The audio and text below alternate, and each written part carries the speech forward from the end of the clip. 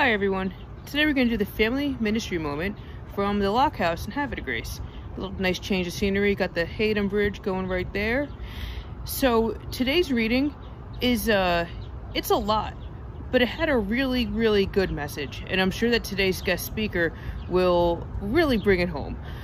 So what spoke out and jumped out to me reading it a few times was how it is so incredibly difficult for us to understand the full magnitude of love that God in Christ has for us. What I got from the reading was that through communicating with others, through literally just sitting down and talking with one another, how that would help you understand how God has enacted in the life of others.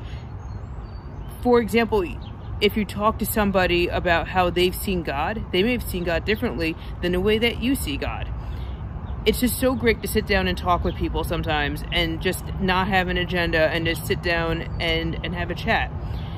A couple of times in my life, this has been really cool. So one time with H2O, someone needed a ride to the garage to drop her car off. And I gave her a ride. It was rush hour. It took a lot longer than it needed to. But sitting down and talking with her about the way Harford County was 80 years ago was really cool to listen to, and the time flew by.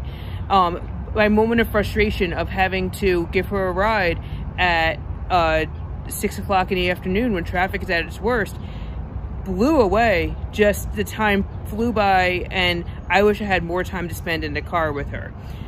The second time was when I was in college. We would talk to people about their experiences in World War II. And we were trying very hard to get as many stories as we could. Now, at first, I thought they only wanted to talk to people who were actually overseas in Japan or Europe and were part of the armed forces effort to win the war. Very soon, I realized how much was going on back home, back in New Jersey, as a result of World War II.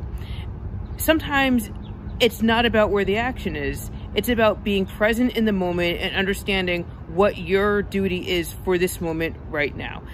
So that's what I got from Ephesians. I'd love to hear what you got from it. Bye.